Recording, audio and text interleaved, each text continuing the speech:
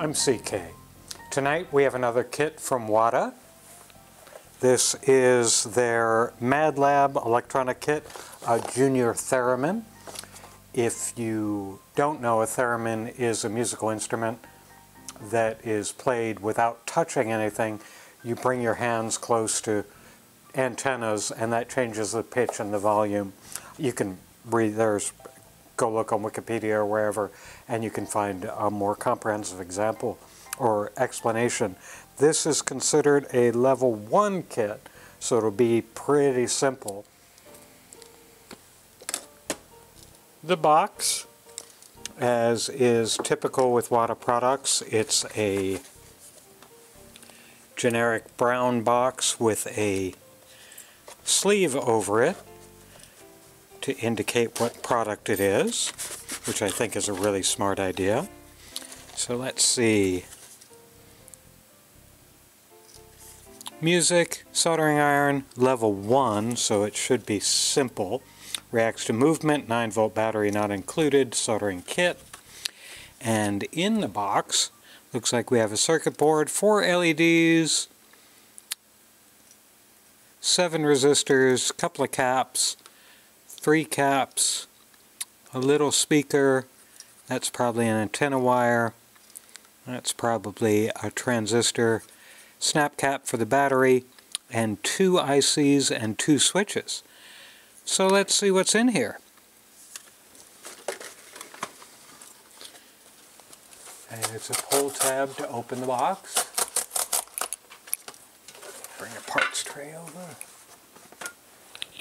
And the box is of course recyclable, which I like very much.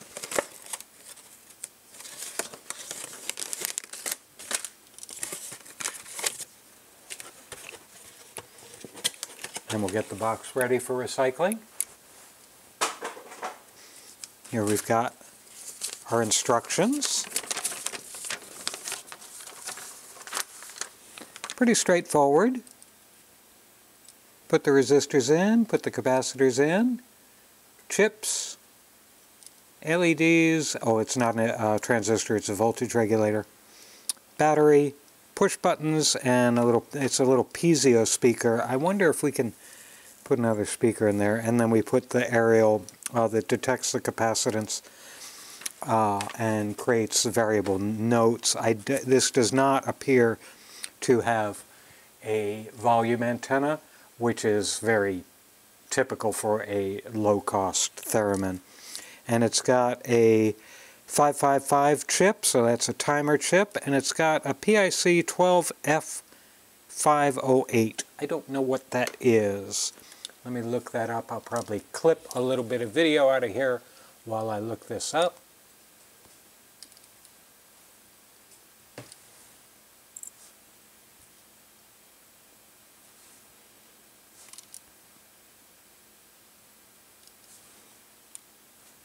Probably an audio chip of some kind or other, of course, because actually it's probably not, because the 555 is probably what's generating the tones. Oh,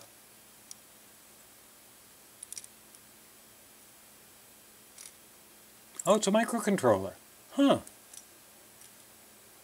That's interesting. 8-bit CMOS microcontroller with a RISC architecture. 33 instructions, which is not much. That's a relatively simple chip, but that's pretty cool. Let's see the actual parts. Let's make things. I'm keeping your electronics safe, says a happy little bag, which is nice. Nice to have happy plastic bags, I guess.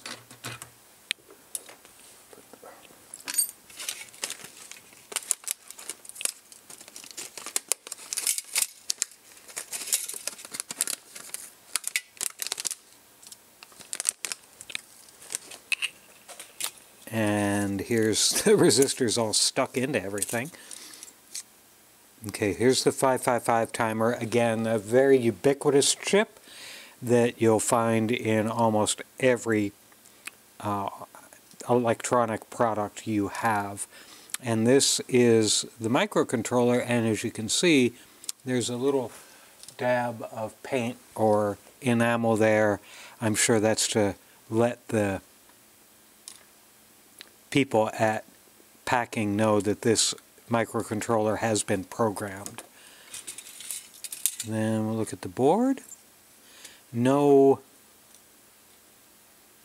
values on the board, so we will need the build guide to know which resistors go where. The LEDs, it's a non-standard symbology for the LEDs.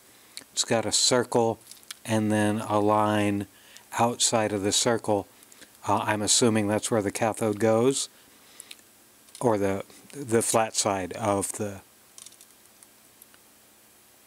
LED. And it's not through-hole plated. Well, actually, I can't really tell.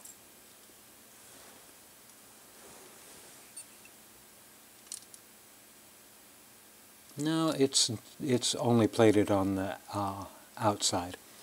But you can see the traces are really clear, so if you ever wanted to work through what's going where, that's where you'd do it. So that's it. It's going to be a quick kit, and I'll get the soldering iron heated up and we'll put it together. First thing we're going to do is all the resistors, and I don't necessarily do them in the order that they're shown in the guide. I like to do the ones that they're the most of, and then go back from there. And there are 300 ohm resistors here. I'm going to check the tolerances on these because they look a little inexpensive, which is fine. There's nothing wrong with that. This is an inexpensive kit.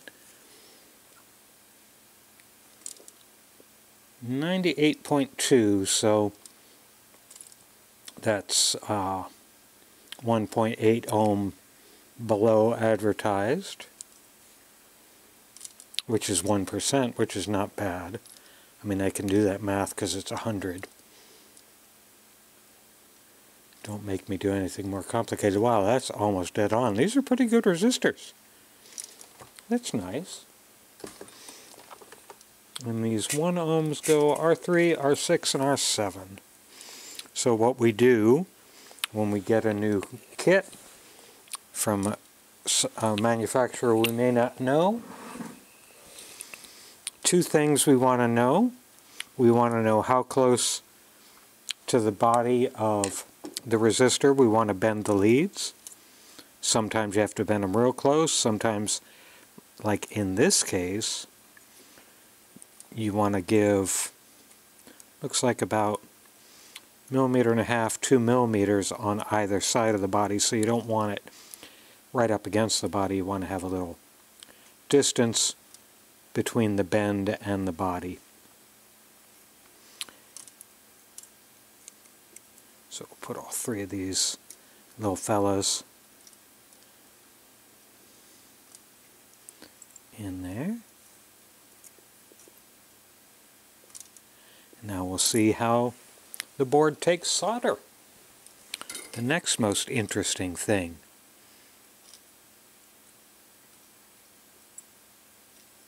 Oh, it takes solder very well.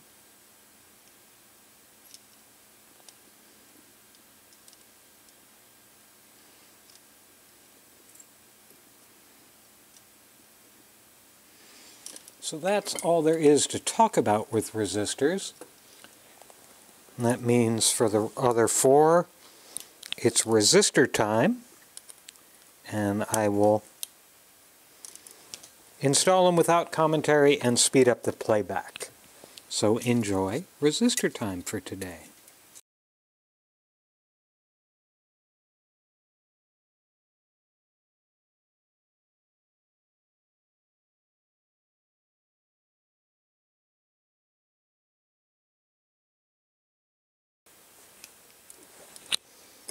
Okay, we're back from resistor time, and you may notice this resistor is blue, and this resistor is blue because the kit came with 2 10K resistors and no 1 meg resistor. So I had to go into my bench stock and get a 1 meg ohm resistor. That's unfortunate, because a youngster's putting this together probably does not have bags full of resistors. Okay, now we're going to do the two 10 microfarad caps, and a clear indication of which side is the negative side, which is the short lead. It's also the side that's got the white stripe on the body.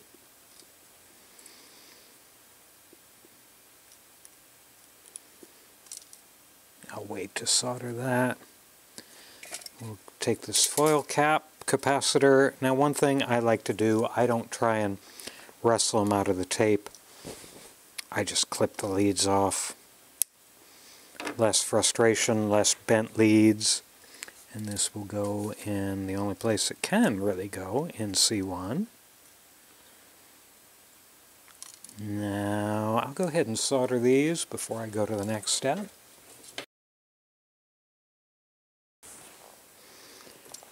Next, we're going to put the chip sockets on.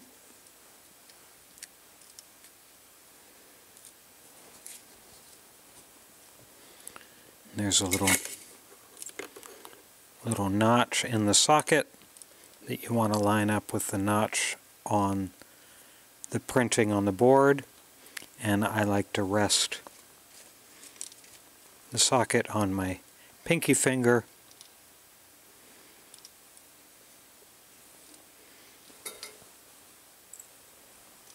and solder one leg.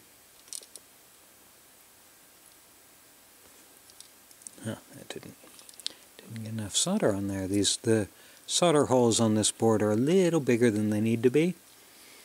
Now I'm going to take a look at it and make sure it's flat to the board. And it's not quite flat, so get that little extra solder off, and I'm going to reheat this and then press on it with my index finger, and that gets it flat on the board. Do the same thing with this one.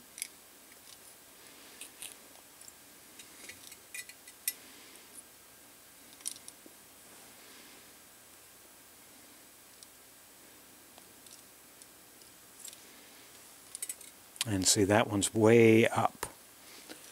I didn't get that one very flat at all. But that's why we only do one pin, because then we can just heat it up, press it down, wait for the solder to cool, and it's all flat to the board again.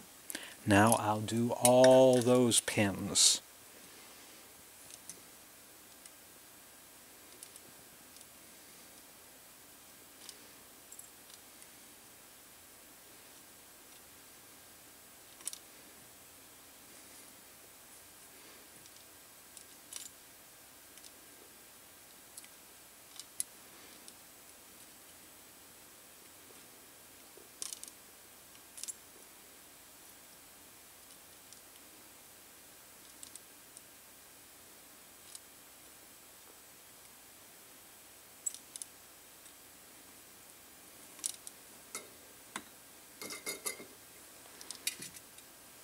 Now we'll do the LEDs, and again, the little stripe corresponds to the side of the LED that's got a little flat spot. It also has the shorter component lead. So put all these in place, and that's the cathode or negative lead.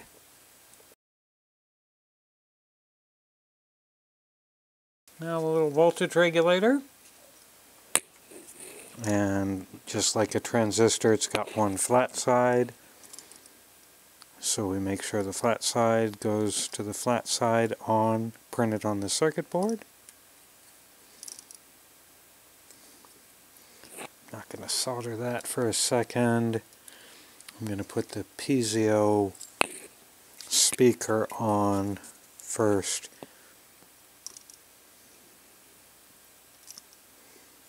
Like that, and it stays in place pretty well. That's pretty good. And I'm going to put the two tactile switches in. They're rectangular, not square, so it's easy to know how to orient them. It's difficult to put them in wrong.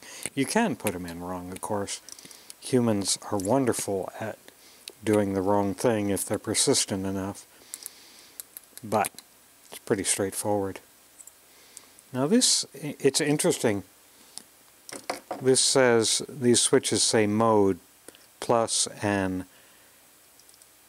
minus. I think they may mean volume for that, but I don't know. We'll see when we get it working.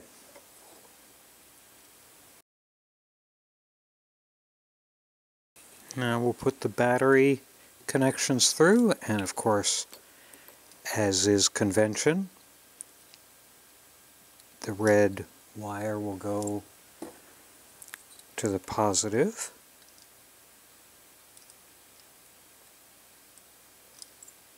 I'm going to do one wire at a time because whenever I do this, I often spaz out, I often mess up, and the wire comes loose. So we go through, give it a nice 180 degree bend. Of course my wrist doesn't go 180 degrees. There we go.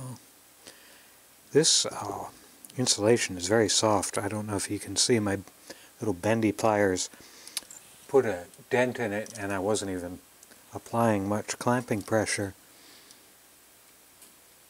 Oops, see right there, I pushed the wire back out because I'm hammered on it with the soldering iron tip. There we go, that's done. Now we get our antenna ready.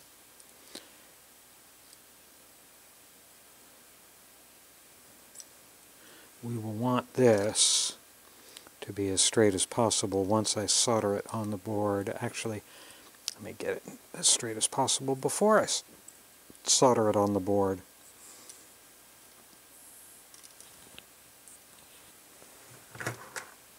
Strip a little insulation off the end.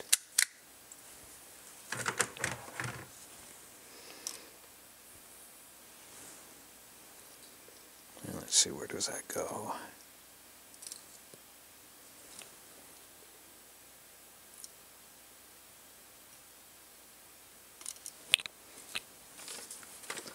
The picture is a little... Oh, I see. They want us to weave it. Really want me to weave that? Okay. We weave it through the one hole like that, and we come back around and we weave it through the other hole, the ones that don't have any solder pads on them. Other hole like that. Grab my needle nose pliers to pull this through a little bit, snug it up, and then one more bend.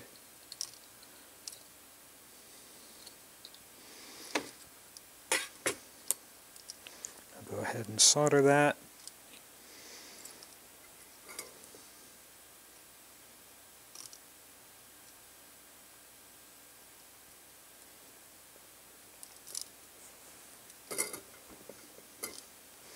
I'm going to pull this back through a little bit to snug that loop out. No, I won't, because again, this insulation on these wires is kind of funky. Next, we'll put the chips in, and IC1 is the 555 timer. If you are going to be doing much electronic assembly or design work in your life, go read up about what a 555 timer is, what it does. It's a timer, it's the basis of many oscillator systems. It's an easy flip-flop circuit thing. So it's got a lot of value, and again, they are everywhere. And I'm matching the notch on the chips to the notch on the circuit. board and the socket. Now we're ready to go. Let me go get a 9-volt battery out of the battery locker.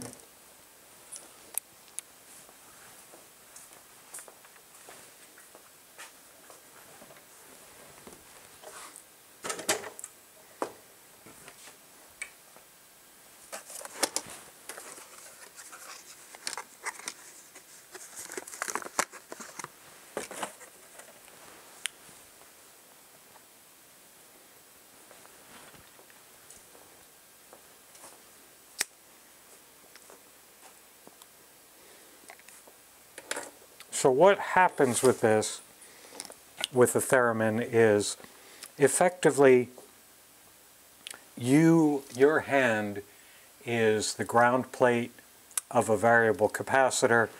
The antenna is the other plate of a variable air gap type capacitor, and pitch changes with distance that you're away from the antenna.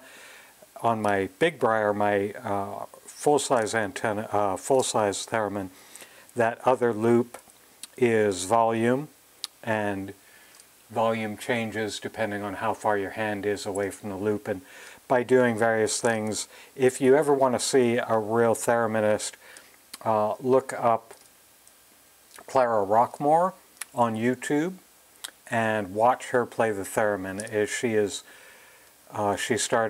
She worked with Leon Theremin on this, and in the 40s she was awesome, and there's a documentary featuring her work, and just to see how she stands so dead still and just works the instrument is amazing, and sounds wonderful too. So I'm going to plug the battery in and we'll see what happens. Okay, so you could hear it was making some noise. I'm going to bring the mic down closer to it.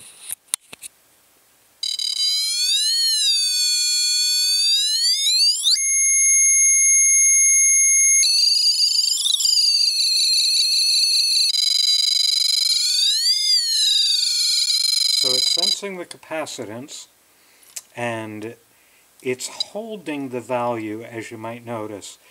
So again, as my hand gets closer, the pitch goes up.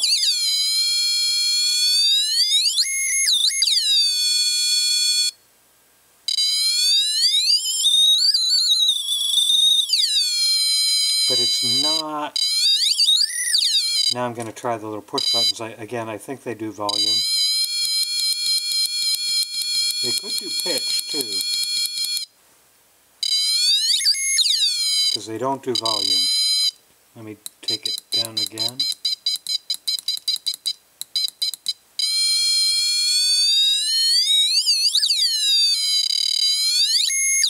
Well, I don't know what these buttons do actually. Oh, okay, I pressed them both together, and as you can see, this is much more step.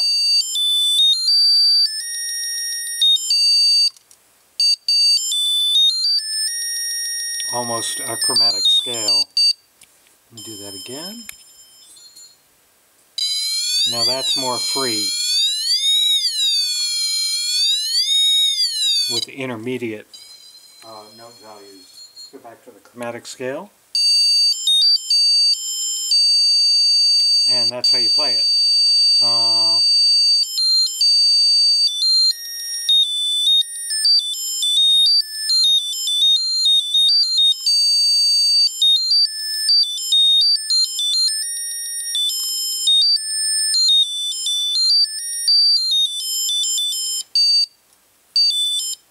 And that's it.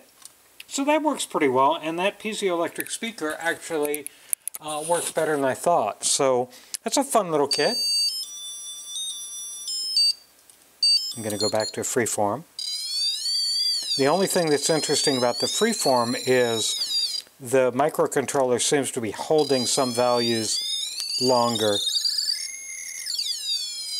or synthesizing values that it's not actually getting because it's doing it digitally instead of a full analog audio circuit, which is more appropriate for a theremin. You should have a very smooth approach to it, so pure analog is often better.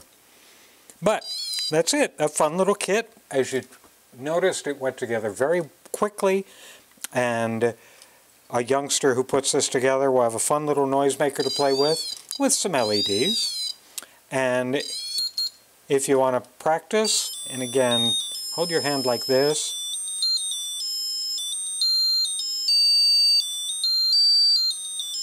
is the best result. Again, I learned that from Clara Rockmore.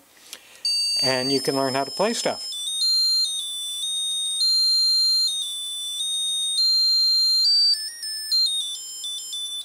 So that's it. Hope you enjoyed the video.